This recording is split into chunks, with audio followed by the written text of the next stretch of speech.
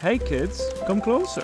Do you want to hear a story? Well, it all started about a year ago.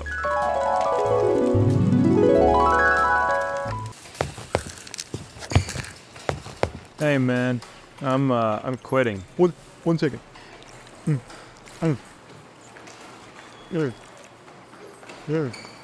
What was your name again?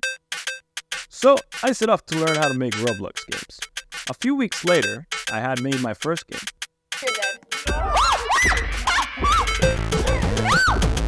The game was fun, and I had high expectations, but unfortunately, I think where I failed was the marketing. That's what I thought. Maybe I can just upload YouTube shorts and TikToks. The only problem was that I really hate video editing, more than I hate anything in this world. So, it's time to make a buck. Memes, Python, gameplay video, These were the ingredients chosen to create the perfect YouTube Roblox short, plutonium accidentally added an extra ingredient to the concoction. Chemical X.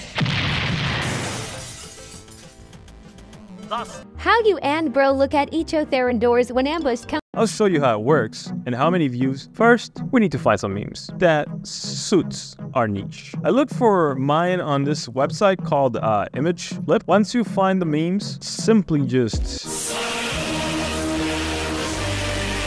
put them all in the same folder. Okay, once you have all your dependencies installed, you can run the script. The first thing you want to pass is the file path to the folder with the memes. Make sure they're only images and GIFs, no funny business, please. Next, the file that contains your background video should have a resolution of 1080 by 1920. Then, choose if you want to add music, optional, it's up to you. Input the number of the voice you want to use. Now, at this point, this function will run. What does it do? I'll tell you. Imagine your meme is a cow, and this function is just milking it for any text that's in the meme. Okay, now after it's done extracting all the cow's milk, it starts mixing it all together to make a full-length video. Once it's done, you end up with a full video with all your memes. Now, if you want to upload it as it is to YouTube, go ahead. For me, I'm just going to do shorts. That's why I added this feature called slicing. It lets you slice the videos into small